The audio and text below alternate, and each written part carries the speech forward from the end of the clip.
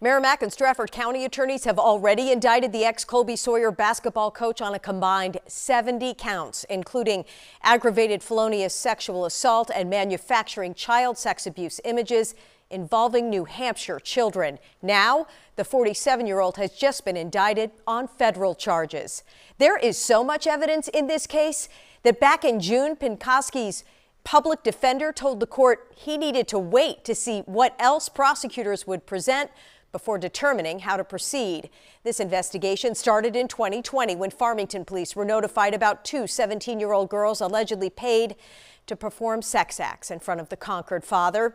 That led to a search of his home, which yielded, quote, a lot of digital and electronic evidence. Now, a federal grand jury has indicted Pinkoski on interstate charges. He's accused of enticing a minor across state lines, as well as distribution, transportation, and possession of child sex abuse images.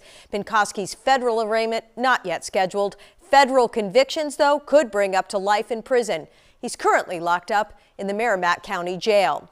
The press release today was sent by the U.S. Department of Justice, District of Vermont.